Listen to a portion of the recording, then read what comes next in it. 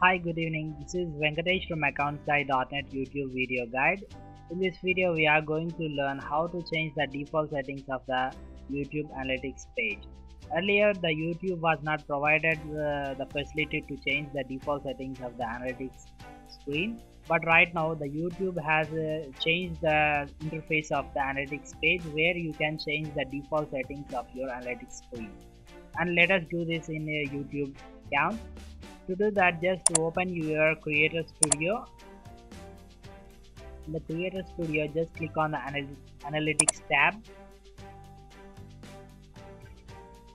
Whenever the Analytics page is shown over here in your YouTube account, by default it will be shown the report for last 28 days and the default currency is the US dollars.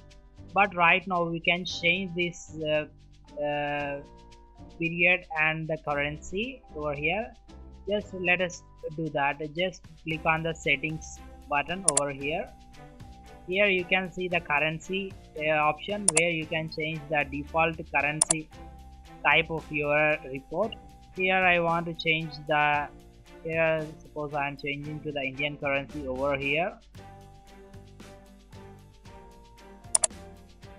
and the default time period here I am choosing this month and clicking the save button. Now within couple of seconds the report will be changed to your as per your requirement, and this is this month report and this is revenue that is generated in Indian currency. And this is how to change the default settings of your YouTube analytics screen. And let us try to regenerate the report, whether it will generate the report in the changed settings or will it generate the report in the default setting with the default setting.